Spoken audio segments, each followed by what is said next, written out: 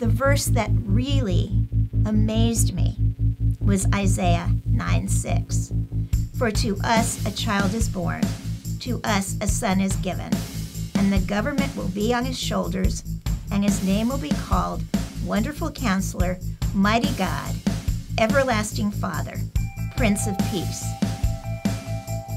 It was possible to believe that the Messiah would be God, and you could get there from a verse in Isaiah. I grew up in a Jewish family. I was sort of between being afraid of God and yearning to know God. I remember being about 4 years old, not wanting to turn 5 because I was a year closer to death. My mom believed in God, but it was something of a vague belief. My father was between an atheist and an agnostic. And at some point, I came to a belief that being born into a particular system of belief wasn't reason enough to stay there.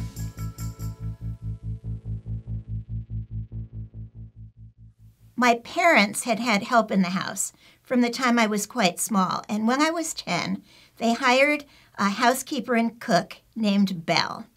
She loved God, she read her Bible all the time, and she was always there for me. I don't know what made me do it, but I asked her if you needed to believe in Jesus to spend eternity with God. And she said yes. I never forgot that conversation. My best friend was a girl named Crystal who lived 2 houses down from us. I think we were both searching in our own ways.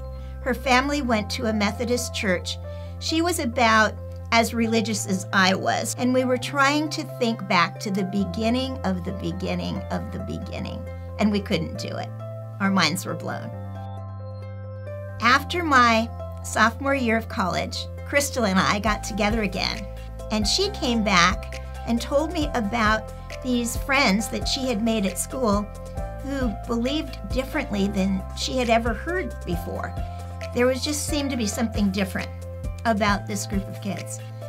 They talked about having a personal relationship with God. And when I went to my new school, I ran head-on into a group of students who believed exactly the same way. Basically, they shared how I could ask Jesus to come into my heart. As much as a part of me wanted to believe, I didn't want to believe just because another person said it was true. I wanted the truth. I wanted to know if God was real, and if he was real, who he really was.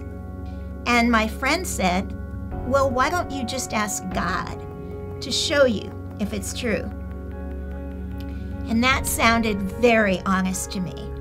If this was true, it would change everything. It would be the most wonderful thing that could happen to me. I essentially prayed and I asked Jesus to come into my heart, forgive my sins, and show me in my experience if he was real and this was true. And I decided to just wait and see what would happen, but I kept going to Bible study. This group of students were so loving and accepting. I had never before encountered that level of love and acceptance. Tom was the student leader of our Bible study on campus, and he shared his love for people and his desire that people come to know the God who loved them so much. And his eyes teared up, and I don't know what it was about that. It sort of brought everything together for me, and I suddenly, in my heart, just said, it's real. This is really real. When I look back on all of this, and I look forward as well, I know that my life would have been so different without God. And I'm so grateful that I've come to know my Messiah, Yeshua, and that my life is changed not just in this life, but for eternity.